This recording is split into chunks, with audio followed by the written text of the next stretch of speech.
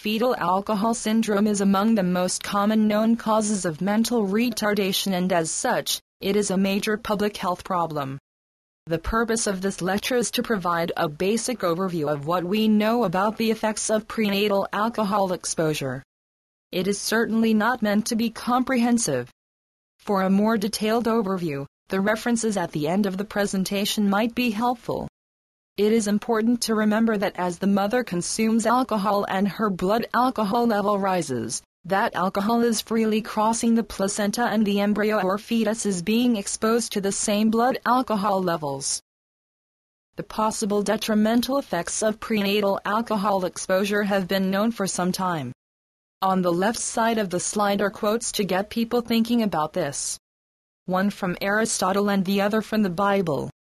The lithograph is entitled Gin Lane and was done by William Hogarth. It depicts a condition that occurred in England during the first part of the 1700s. Gin was available cheaply due to a lifting of the tax. During this period, the birth rate declined, infant mortality increased, and the incidence of epilepsy increased. These were all reversed when the British College of Physicians urged the Parliament to reimpose the taxation.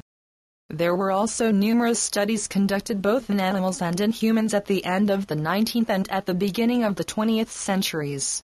All of these showed the detrimental effects of prenatal alcohol. However, for a variety of reasons, including prohibition, the effects of prenatal alcohol exposure did not attract much attention. While people recognized that the offspring of alcoholics had problems, they felt that these were the result of poor genetic stock rather than to any direct effects of the alcohol. For example, the Journal of the American Medical Association in 1946 stated the offspring of alcoholics have been found defective not because of alcoholism of the parents but because the parents themselves came from a defective stock. The modern era of the recognition of the detrimental effects of prenatal alcohol exposure began when Ken Jones, David Smith and Associates published 2 papers in 1973, describing a common set of features in 11 children whose mothers were known to be alcoholics or heavy drinkers during their pregnancies. Subsequently, it was discovered that a common pattern of anomalies had been described previously in the French medical literature in 1967 by a French physician, Philippe Lemoyne. What each of these papers described was a common set of features that could occur in the offspring of mothers who drank heavily during their pregnancies. This constellation of features was named the fetal alcohol syndrome in 1973 by Jones and colleagues. In order to be diagnosed as having FAS, the individual must meet all 3 criteria. There is a specific pattern of facial anomalies, which will be shown shortly. There is pre- and or postnatal growth deficiency. Usually the children are born small, that is, less than the 25th percentile, and remain small, at least until puberty. Finally, there must be evidence of central nervous system dysfunction. This CNS dysfunction might be physical, for example, microcephaly, or behavioral, for example, hyperactivity and mental retardation. There are pitfalls in the diagnosis of FAS. Sometimes the complete pattern of anomalies is not present. Various terms have been proposed for these cases, for example, FAE, which is fetal alcohol effects, ARBD, which is alcohol-related birth defects, and ARND, which is alcohol-related neurobehavioral disorder, but each has its limitations and no fixed terminology has been accepted. Another problem relates to the age at which the diagnosis is conducted. It appears to be easier to diagnose this condition in young children, while the diagnosis in the neonatal period may be more difficult. Furthermore, changes in the face may occur as the individual grows into adulthood and obscure the typical facial appearance of FAS. For a more thorough discussion of the diagnosis of FAS and various related conditions, the reader is referred to the IOM report by Stratton and others in 1996. Of concern is the necessity of documenting the exposure history of the mother. The reluctance of physicians to inquire about the drinking histories of pregnant women, or women contemplating pregnancies. And the fact that many physicians are not well trained or not confident in their ability to recognize these effects. This slide illustrates an extremely important point. Fetal alcohol syndrome only represents one point on what appears to be a continuum of effects from prenatal alcohol exposure. Towards one end may be fetal death and FAS.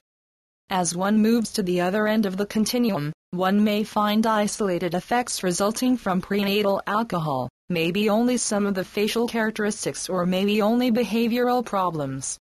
The point is that FAS represents only a small sampling of the effects of prenatal alcohol. Many more children are included when we consider those with FAE who might or might not have obvious signs of alcohol exposure, and those that do not manifest any physical features of FAS, but have behavioral problems. FAS is only the tip of the iceberg. Interestingly, only 10 to 40% of the children of chronic alcohol abusers can be diagnosed as having FAS. However, there is very good data suggesting that these non-FAS children are affected, most notably behavioral and cognitive deficits. Even in children with normal IQs who have been exposed to alcohol prenatally, there is evidence that they do not live up to their true potential. The epidemiology of FAS is quite variable. Here are the results of recent surveys on the incidence of FAS. The incidence of FAS is somewhere between 1 per 1,000 and 3 per 1,000. These are not very precise estimates, but vary depending upon the methodologies used. Also, rates can be ethnically, culturally, and regionally dependent. The incidence of FAE is considerably higher, but there are really no good estimates given the wide range of outcomes. Finally, about 12.5% of childbearing age women are at-risk drinkers, that is, greater than 7 drinks per week and 5 or more drinks per occasion. The data on the left side of the slide come from Louise Floyd of the CDC. The first 4 studies were sponsored by the CDC and the other 2 estimates on the left side come from the IOM report from Stratton in 1996. AI/AN stands for American Indian/Alaska Native. The numbers on the right side are from a recent study by Sampson and others in 1997. They demonstrated rates of FAS of at least 2.8 per 1,000 live births in Seattle, 4.6 per 1,000 in Cleveland, and between 1.3 and 4.8 per 1,000 in Roubaix, France. Interestingly, in this study they estimate the prevalence in Seattle for FAS and ARND at 9.1 per 1,000 births. This would mean that nearly 1 in every 100 children is affected by prenatal alcohol exposure. The last number from South Africa is from recent work done by Phil May and colleagues. It must be stressed that the facial characteristics basically define FAS. Without these facial features, one cannot be diagnosed with FAS. In particular, the discriminating features are short palpebral fissures, that is, the length of the eye opening, a flat midface, an indistinct or flat philtrum, which is the ridge under the nose, and a thin upper vermilion, that is, lip. While each of these can occur in a variety of disorders, the combination of these features appears to be consistent with heavy prenatal alcohol exposure. Children with FAS can also have other facial features, such as epicanthal folds, that is, tiny folds of tissues along the eye opening, a low nasal bridge, an underdeveloped jaw and minor ear anomalies. These individuals can also have a variety of associated features. Heart defects, skeletal anomalies, altered palmar creases, which are those creases on your hands, and your genital anomalies are among the anomalies found more frequently in FAS. Here are 2 other children with FAS at 4 different ages. The FAS features are apparent even as these children mature. The brain on the left was obtained from a 5-day-old child with FAS while the brain on the right is a control. The effects are obvious. The brain on the left suffers from microencephaly, that is, small brain and migration anomalies. Neural and glia cells did not migrate to their proper location in the brain, but instead many of them simply migrated to the top of the cortex. Although it cannot be seen here, there is also agenesis of the corpus callosum and the ventricles are dilated. The corpus callosum is the major fiber tract connecting the 2 hemispheres of the brain, which will be discussed later. Major findings of other autopsies of children with FAS have found microcephaly, hydrocephaly, cerebral dysgenesis, neuroglial heterotopias, corpus callosum anomalies, ventricle anomalies, and cerebellar anomalies. It must be pointed out, however, that these autopsies have typically been conducted only on the most severe cases, since these children often have enough problems that they do not survive. The interested reader on the pathological changes that occur in FAS is referred to the references at the end of the presentation. The image on the left is a normal mid-sagittal MRI scan of the human brain with the cerebrum and cerebellum pointed out. The data on the right show the reduction in size of these two areas in children with FAS and PEA.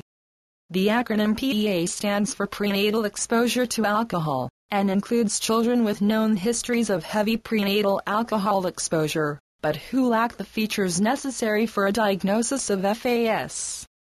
As can be seen, the extent of reduction in the volume of both the cerebrum and cerebellum is significant. While the PEA group shows a reduction in volume, with these sample sizes, this is not a significant difference. Other brain imaging studies indicate disproportionate size reductions in the basal ganglia, cerebellum, and corpus callosum. The data are presented as % of normal matched controls. One anomaly that has been seen in FAS is agenesis of the corpus callosum. While not common, it occurs in FAS cases, about 6%, more frequently than in the general population, which is about 0.1%, or in the developmentally disabled population, which is about 2 to 3%. In fact, it has been suggested that FAS may be the most common cause of agenesis of the corpus callosum. In the top left picture is a control brain. The other images are from children with FAS. In the top middle, the corpus callosum is present, but it is very thin at the posterior section of the brain. In the upper right, the corpus callosum is essentially missing. The bottom two pictures are from a 9-year-old girl with FAS. She has agenesis of the corpus callosum, and the large dark area in the back of her brain above the cerebellum is a condition known as coprocephaly. It is essentially empty space. Most children with FAS do have a corpus callosum, although it may be reduced in size. The reduction in size occurs primarily in the front and rear portions, that is, the genu and splenium. One interesting item is that this same pattern of reduction in the genu and splenium has been found in ADHD children. The behavioral problems seen in FAS frequently are similar to those seen in ADHD.